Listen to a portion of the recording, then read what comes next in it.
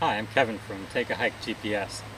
I'd like to take a moment here and show you an example of a trip data screen that you'll find on your typical handheld GPS unit.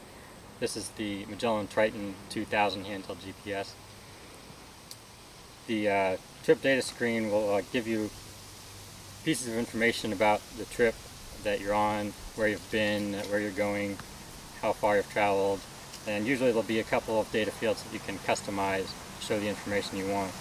For example, on this screen we have 4 large data fields, and I have it set up right now to show my current bearing, the odometer, distance to the end of the trip, and current speed. If I want to change one of those fields, for example, if I want to show elevation instead of distance to end, I can just touch that data field and it'll bring up a list of possible options that I can change it to.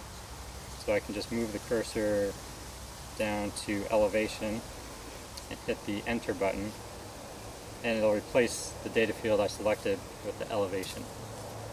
So this is a very useful screen to have at your fingertips, instantly being able to see all the data about the trip that you're on.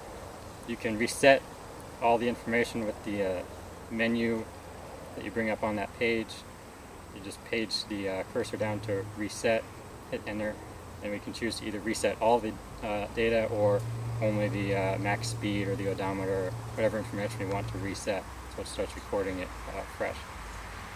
I like the screen on the Magellan because of the large data fields. You can see that very easily. For example, if you're using the unit on a bike or something like that.